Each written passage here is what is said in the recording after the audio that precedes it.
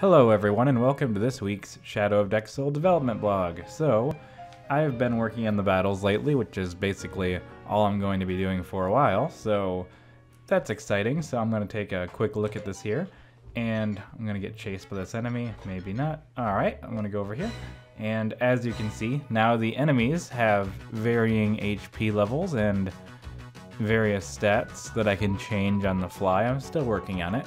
But I can actually destroy an enemy, like so, and each one can be different. I've been working on the system to make it flexible so I can have a whole bunch of different enemies on the screen and just being able to set their stats and stuff like that. So that's been the primary thing, and if I defeat all the enemies, now we have an ending screen, a victory screen type thing, and then you leave, and then it takes you back to the other room sometimes, but that's still a bit of a work in progress.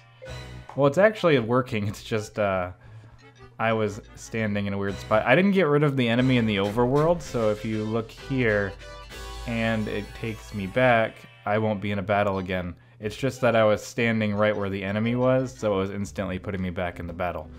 And that's been the main thing that I've been working on, is trying to make a nice battle system that's flexible.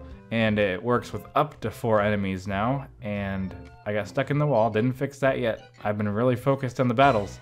So basically, yeah, it can tell if all the enemies are defeated, and the enemies have different HP, attack, and defense, and I plan on doing a couple more things like whether or not they're flying enemies or ground enemies, and having attacks vary based on those factors. So that's about all I've really been working on. I want to really refine this battle system to a T before I move on to anything else. So it's just been a lot of under the hood stuff, but that's the progress that I've made so far.